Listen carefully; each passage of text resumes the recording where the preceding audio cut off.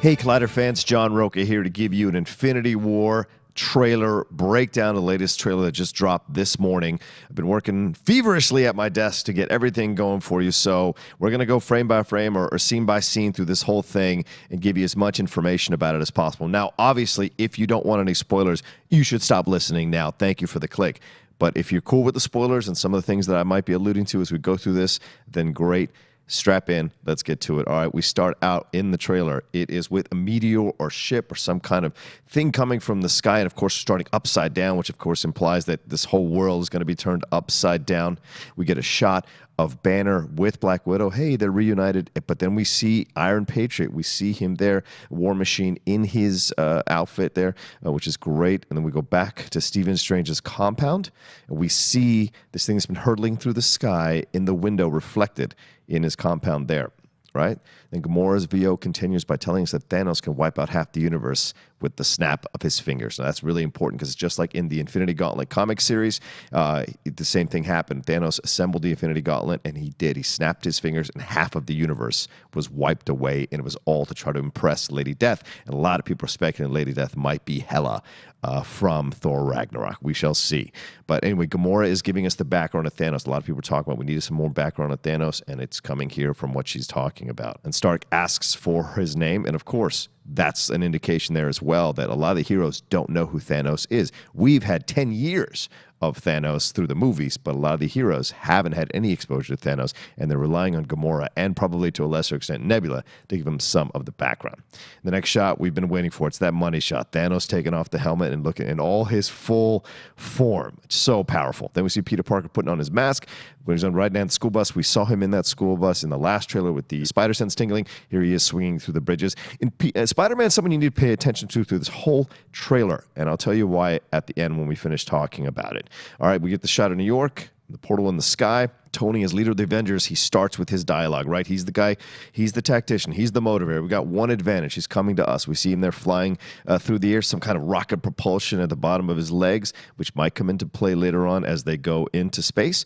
Let's see. Then we get Doctor Strange. We go back to Doctor Strange's compound. We see there, right in the back, you see from the first trailer, remember the Hulk crashed through his compound, through the stairs, and we see that there, the hole in the stairs still right behind Doctor Strange's shoulders. He has the eye of a Agamotto there moving and vibrating, and as some of you know, or most of you should know, that is another Infinity Stone, the Time Stone. Just as Tony is saying, we have what Thanos wants, so that's what we use, and then we go right to Scarlet Witch. We get a little more of her frustration or fear for Vision, who also has a stone in the middle of his head, the Mind Stone, the yellow Mind Stone there. So this relationship that's been developing over the last few films, we'll see how that's going to play out here. Next, we are going to Wakanda. Of course, where we got in Black Panther, we see Captain America walking up with Black Widow, being greeted by T'Challa and Okoye. But behind them, if you notice, if you pause right here, behind them, you can see Falcon, you can see War Machine, you can see Banner, you can see Vision, and you can see Scarlet Witch. So a huge contingent of the Avengers are showing up on their Quinjet here to Wakanda. Of course, it looks like they're going to be hiding out Vision, and there's been so many rumors about the Soul Stone being in Wakanda, so we'll see if that plays out. Then, of course, the shot of Shuri, so great, using that technology that she used to talk to Okoye in Black Panther. We see her using it to show Vision there, kind of popping off her hand, which is really intense and fun, knowing that Shuri's in this. Then we see the Guardians arriving into some kind of compound here. We don't know if it's Wakanda. We don't know where it's at. And then we get a shot to Chris Pratt as Star-Lord, with Tony Stark, with Drax, with Spider-Man, with Tom Holland, which is perfect because, of course, everyone's been waiting for the two smartasses to get together, and that's Tony Stark and Star-Lord, and having them go back and forth in front of Tom Holland's smirking guy is just great. He's just getting lessons on how to be even more of a smartass from those two guys. So it's great that we're going to get that. All right, then we go to Wakanda, and we see the flying vehicles that they have there, and the blue light looks like they're powered by vibranium, like everything else in the technology. We see Falcon flying above those flying ships there, flying vehicles, and then to the right we see War Machine coming into frame there as well. And then riding in one of those vehicles is Captain America in all his, like, I don't know, what do you want to say, regal look there, right next to T'Challa, and Scarlet Witch looking over. She's riding with Bucky. We see him there, and then the Hulkbuster shot, and we see it once again, War Machine and Falcon flying above. Now, when you pause it, I really believe that in Hulk, I really think that's Banner in there. There have been shots of Banner in Wakanda in the last trailer, and I don't think that's Tony Stark in the Hulkbuster outfit, but that's me. If I'm wrong, I'm wrong. Then we get a shot of Thor in his red cape, and we see this. If you pause here and you look at Rocket, this is the first time we've ever seen Rocket like scared, legitimately scared. He's either being a smirking guy, he's being an a-hole, but this here, this fear, and I wonder where it comes from. I wonder what he's looking at, and I wonder if Thanos is in some way connected to his creation, just from the look on Rocket's face. Then we see Thor and all his, now that he's embraced his lightning. Now, if you pause it here and you look at Thor, if you pause it right between the lightning and his hand, it looks like he's holding something, but they're not showing you what he's holding. And I wonder if they're showing the new hammer or the new axe, the Stormbreaker, that he's going to be using in the film. We shall see. We get a shot of Groot, and then we see the ship crashing through these other ships that look to be crashed down, and then we get a flashback of Thanos. This is huge. I think this is really huge. Thanos in his full armor, walking up to a very young Gamora.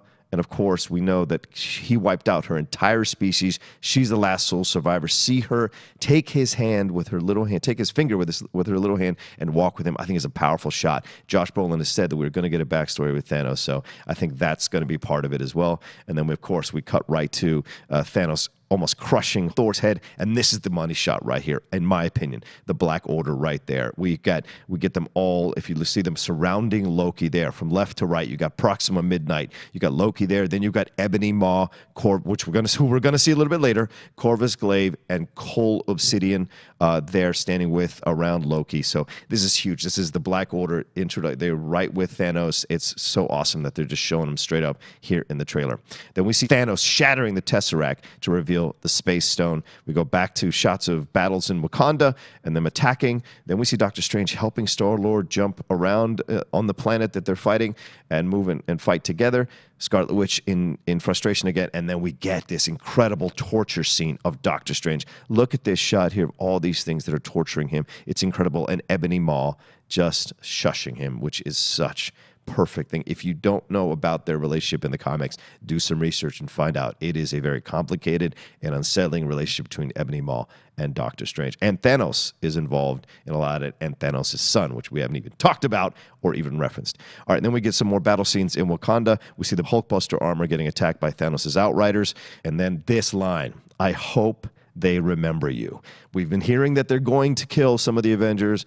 Thanos standing there saying, I hope they remember you, with Tony Stark. Huge rumors are that Tony Stark and Iron Man are going to be the first. He's going to be the first one to be killed by Thanos. So this shot of Tony Stark with the armor barely on him, it's just incredible to think that it might be Tony Stark first. And then, of course, Thanos jumping in the air and swinging his fist. But then we cut to this awesome shot of Captain America holding off Thanos with his Infinity Gauntlet glove there on his hand, holding it off, but only 2 stones. I wonder if that matters. There's only 2 stones. Does it mean, he's not as powerful, or is he just toying with him? Because when you go back to that shot of Thanos, it's almost like either he can't believe that there's a human being who could actually hold him off a little bit, or he's just toying with him and he's smirking there. We don't know. But it's such a powerful shot, showing the resistance of the Avengers to what Thanos wants to do, which is basically wipe out half of their existence. And of course, we get a shot of the logo, and then we move into this nice moment of levity between Spider-Man and Doctor Strange, talking about their made-up names, which I think is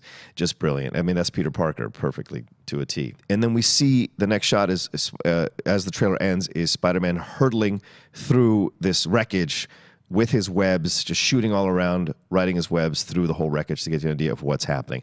And that's how the trailer ends. See, and the reason I brought up Spider-Man at the beginning of this breakdown is I think if there are going to be deaths here, I wonder if the Avengers that are going to be left standing are going to be called the New Avengers. Those of you who study the comics, you know the New Avengers are a big deal. They've been constructed for numerous reasons.